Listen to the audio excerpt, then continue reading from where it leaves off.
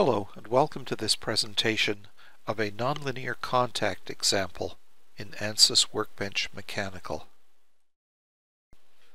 We've taken an example and duplicated it and set a contact pair to have slightly different behavior so that we can compare the two results. Let's have a look at the basic model. Here we are in Ansys Workbench Mechanical. Let's have a look at the model. What you see is two rods. They cross right here. We look at them in a top view, you can see that one is above the other.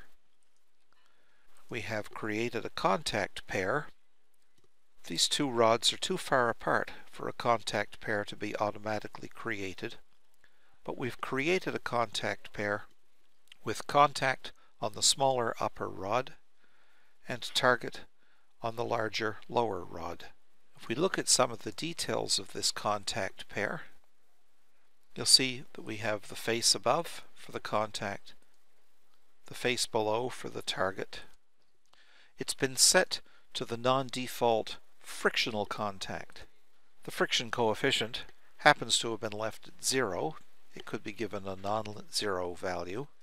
As it is, it's going to behave the same way as a frictionless contact.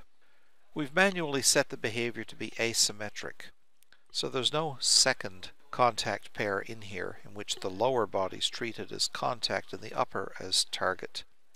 This model is simple enough that we didn't need a symmetric contact pair. In this example, other things have been set to program controlled, but we've gone in and manually set a pinball radius. While the default would be program controlled, we've set a radius and we've set it at 5 millimeters. If I go to a front view and zoom a bit, you can see how big the pinball is. When we deform one of these two bodies, we do not want it to move by more than the pinball radius in any one substep, and we need to control the number of substeps in consequence. The reason for that is that we do not want the upper body to penetrate the lower one by a distance greater than the pinball so that the contact is not even detected. We will be taking care of that in analysis settings. In case we get into convergence difficulties, we chose that the time step should be halved if there's some convergence trouble. Even leaving this at no time step control would probably work in a model this simple, but we put in automatic bisection just for a bit of safety. The mesh was kept tolerably fine. You can see that we concentrated elements at one end, so we'd have a number of elements where these faces were going to touch. Something to notice, this is nowhere near the mesh density that would be required to pick up Hertzian contact stresses where these touch each other. Our goal here was merely to detect contact and get reasonable model behavior, but this will tell us nothing about the kind of bearing stress where these bodies actually touch.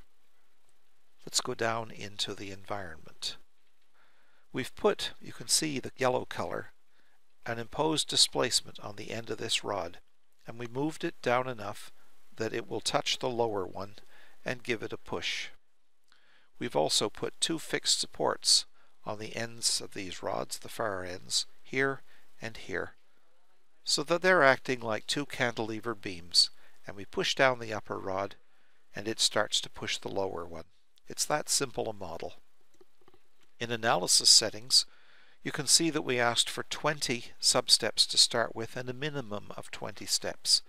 That's in order to capture the interaction of these two rods in some detail, capturing the point when they touch and being able to play an animation based on real results.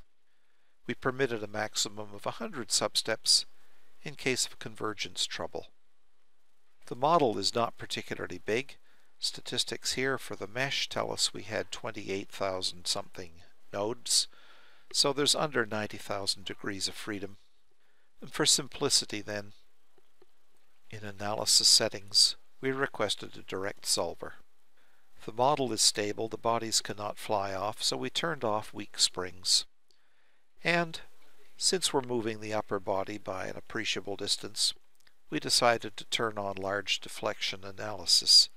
The model is already nonlinear because of the nonlinear contact, and if large deflection effects are slight, it should make little or no difference to how long it takes to get an answer. Other controls in here were left at defaults. We did, however, request nodal forces so that we can examine some of the forces when we post-process. There's the first fixed support, there's the second one, and we put a displacement on the end of the upper rod. We moved it down, you can see in the Y direction, -7 millimeters, which if we zoom in and compare that distance to our scale here, you can see that 7 millimeters, which is about this much, is bigger than the gap, and they are going to touch. Then we moved on and we solved the model. You can see that just past the 6-second point, which happens to be about when these two rods touch each other, more iterations to convergence are needed. Let's have a look at some results. Here's the deformation. Let's zoom out and let's rotate a little bit. And let's see what happens if we animate this. The upper one comes down until it touches the lower one. You'll see that it touches the lower one partway through ramping up the load. If we look at the displacement of the bottom body only, you can see that up around the 6-second point, the contact takes place, at which point the lower body starts to move. Let's animate that. So it does nothing at first, and then it displaces. If we have a contact tool for the contact pair, it will show us results on the contact side, not the target. There's our status, and we can see that we are considered to have touched and are sliding here. And here's a pressure pattern. Now don't expect that pressure pattern to tell you anything about the Hertzian contact stresses. The elements are nowhere big enough to give you any detailed information about the local stress. There's the force reaction where we put force on the upper rod, and you can see here that when one rod touches the other, the reaction force is greater as we continue to displace the end. The fixed support here has no reaction until the upper rod touches the lower one, and then you can see that that reaction force builds up. So what we have here is a model that ran quite easily and showed what happens when we move one rod down until it touches another. Let's go look at that alternative model that I mentioned. The difference in this model is in one of the contact settings. If we click here, we'll see that time step controls were set to predict for impact. And what will happen is that as the contact elements approach the target elements, the software will sense it, and it will cut back the size of the substeps right down to the minimum that we've permitted. In other words, breaking the displacement into 100 parts as we get close, in the hope of not over-penetrating in any one substep and getting better convergence. It hasn't mattered in this particular model, but it does do a more accurate job of detecting when these two items touch. If we look at a record of the deformation, you can notice a clustering of solution points right here, which is when one rod approached and then touched the other. If I animate this, you'll see the same kind of plot as before. It just goes into more detail when they're about to touch.